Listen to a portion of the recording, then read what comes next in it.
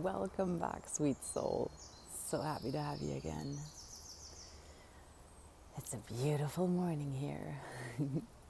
We are still in our month of love, and today we'll speak about accepting others exactly as they are. To love someone is to accept them as part of ourselves. And that means, wait, if we accept everyone as we are, everyone as they are, we can just perceive ourselves to be part of this collective where things are in flow and things are good, and we can continue to uplift each other. So accepting each other fully in 3 parts today. The first piece is when you see a loved one or just somebody who you regularly see in your life, doesn't even have to be a very close relationship. Can you see them new every day, every time you meet them? Instead of through your past experience. We are very used to making things efficient in our brain. That's been great for survival, and otherwise we would never get anything done because figuring things out for the first time always takes longer. And yet, that efficiency limits us. Has recently pointed out that yet is a very limiting word. So every time I say yet, I'm limiting what I said before. I'm like, oh, where's the blind spot here?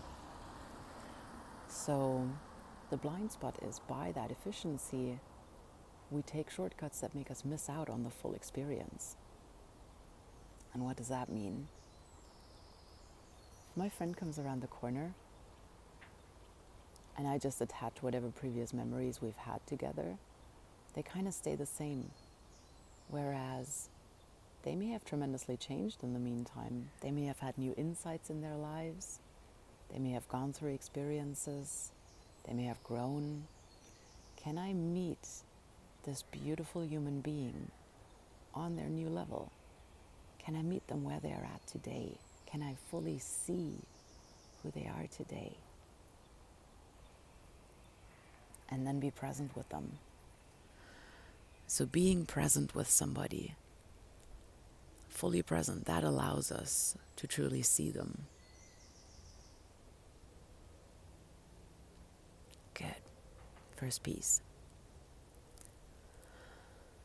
How does that come through when I fully see somebody?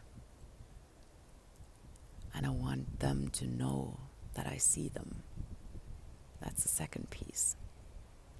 This one is around validating somebody's experience. If you and I are having a conversation, I put myself in your shoes. I do my best to understand what you're going through, what you are experiencing.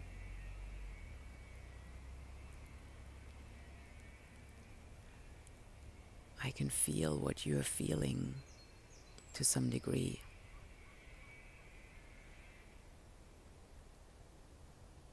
Walk a mile in somebody else's shoes helps us so much to understand them better. And the way how we can express that is by validating their experience. So reflecting back, this is what I hear you say, did I get that right? Not word by word, not sentence by sentence. Unless it's a very, very intimate, deep, meaningful conversation where every single sentence matters a lot, then that may be called for. So reflecting back, this is what I'm hearing you say. Oh, you tell me about this thing that happened last week, and this is how you felt about it. Did I get that right? And this is how you feel about it now.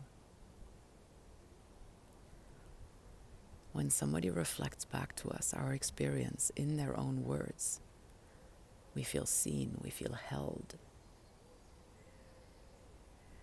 Validation is truly magical. Try it out, I encourage you. If you're already good at it, give it some reappreciation. Validation is a magical tool.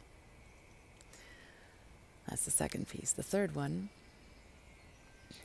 is loving each other and growing together. So can we use certain tools together that we know will deepen our relationship? And this looks different this looks different in, say, your intimate partnerships or relationships that you have with a close friend than it looks like with maybe a colleague at work. And yet, there are things that you can do with both that will deepen your relationship, that will make it more meaningful. One of them is empathic communication, part of which is the validating your experience from number 2. Beyond that, I can also clearly communicate my needs and separate them from impacts that somebody's actions or words may have had on me. We've spoken about empathic communication before, so you can look up the previous video on that. I'll link it. The second piece is within the growing together is, what else could those rituals be? Maybe it's your magic cup of tea together.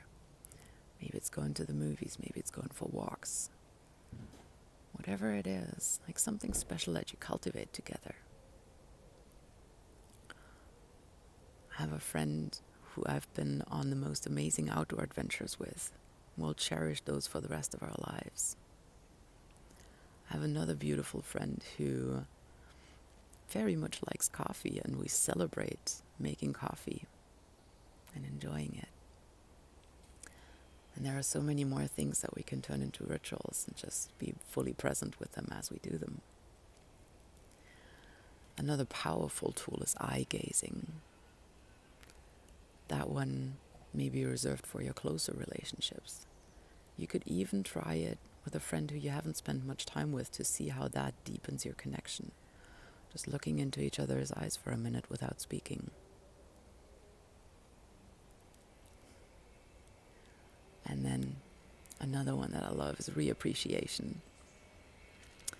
You come across something like maybe a shirt that a friend gave you, maybe a mug that you received as a present at some point. You find some old tickets somewhere that remind you of an event that you went together. Send that person some reappreciation, just saying, I saw this today. Thank you so much, I still love it. Or, I just thought of you. Do you remember the time when we did this? Sending you a big hug.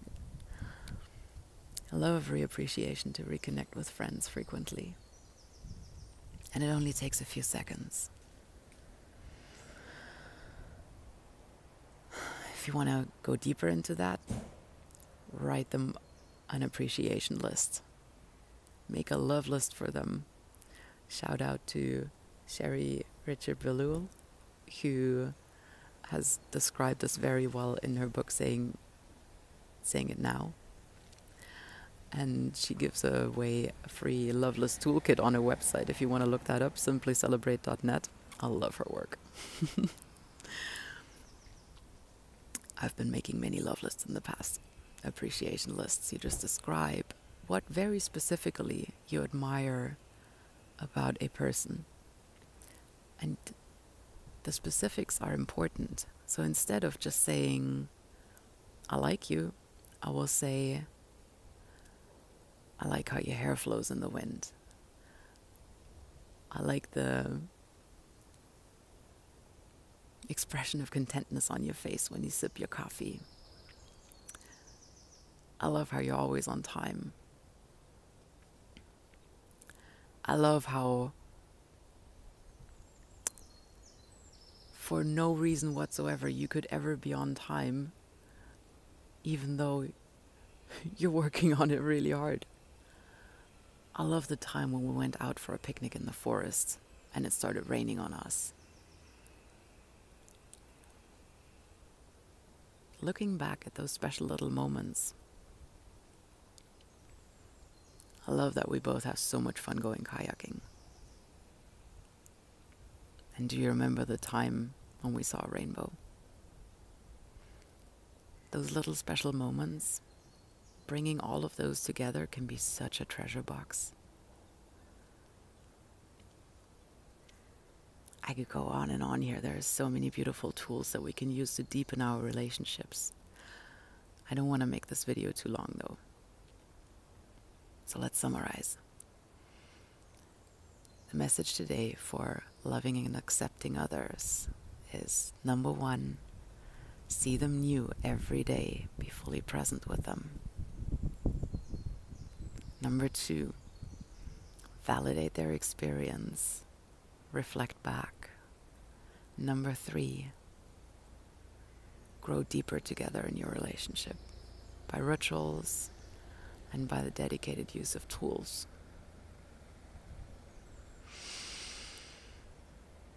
I hope this has served you. Let me know your feedback. Let me know what resonates, what has helped you. Let me know what else you would like me to speak about. I send you much love.